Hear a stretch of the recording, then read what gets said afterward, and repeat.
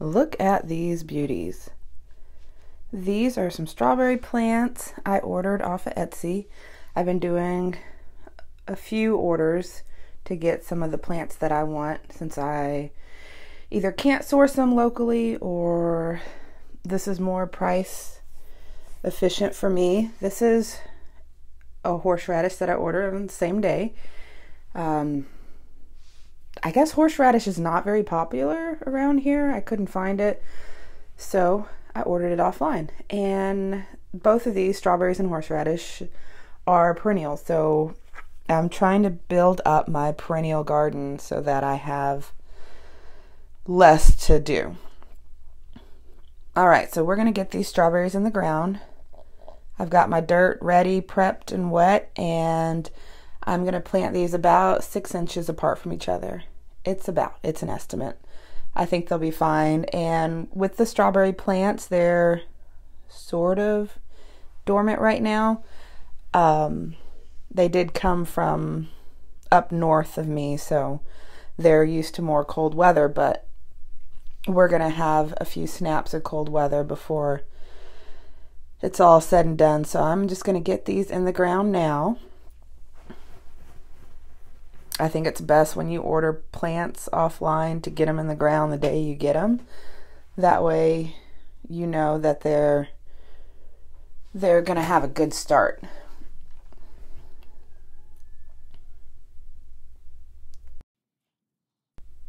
Now right now their root systems are small, but I recently dug up one of my old strawberry plants and its root system was massive.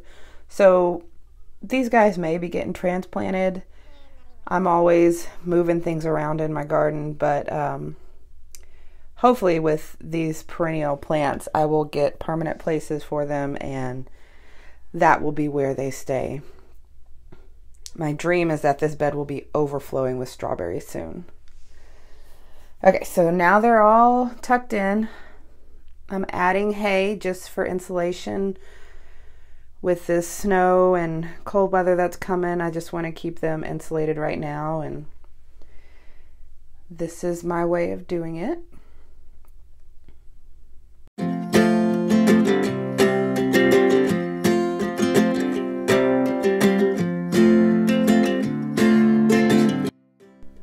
So I have a few strawberry plants left over that didn't fit in the bed. I'm going to move them over to my onion bed, my walking onions, because they're good companion plants. And I am going to get this horseradish bulb into the ground.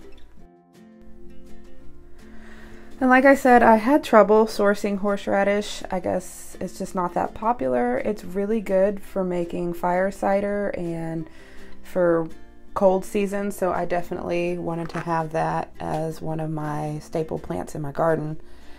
So here we go with that, and hopefully it grows well too.